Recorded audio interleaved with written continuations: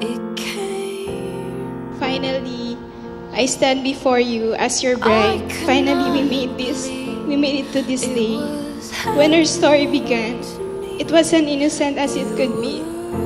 We met, we went out, and then nothing. That I could never be without. Today, I will share a secret with you and everybody here.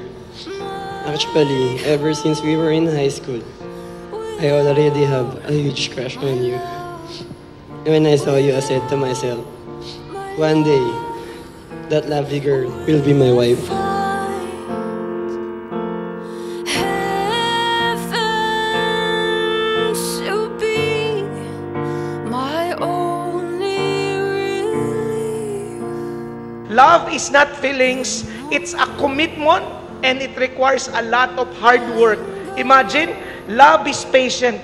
To be patient, it requires a lot of discipline and dying to oneself. If you want your marriage to last forever, you must exercise patience. You went, darling, didn't see it coming. Trisha, I know you love bags. Sana magustuhan mo itong simpleng regalo ko. Your love, Adonis. Aww! Sweet. Finally able to put all that behind us. Though everything, you were always there to stand by me. When even I doubted myself, you kept believing in me. You made sure that I reached all of my dreams. Trisha Marie Mendoza Lalik now. That you are my wife, I promise to be faithful to you, to be the best husband that I can be, to love you more and more every day. I love you so much.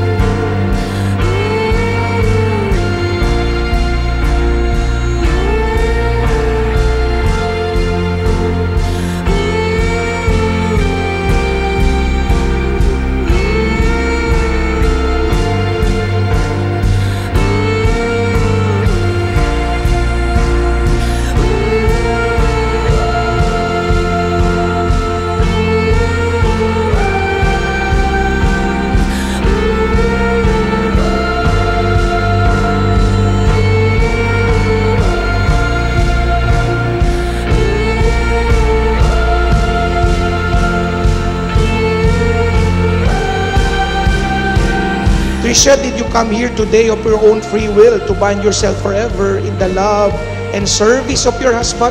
Yes, Father. Don, did you come here today of your own free will to bind yourself forever in the love and service of your wife?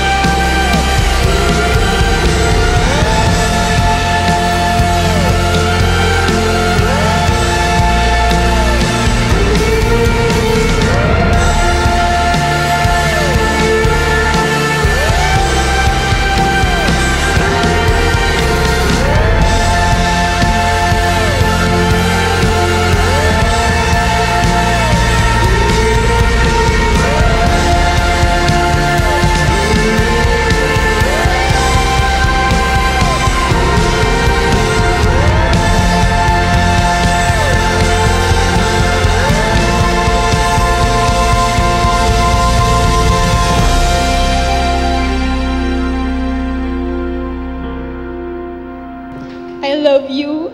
I always have and I always will. Finally, the story is complete. Finally, happily ever after. Finally, we can begin.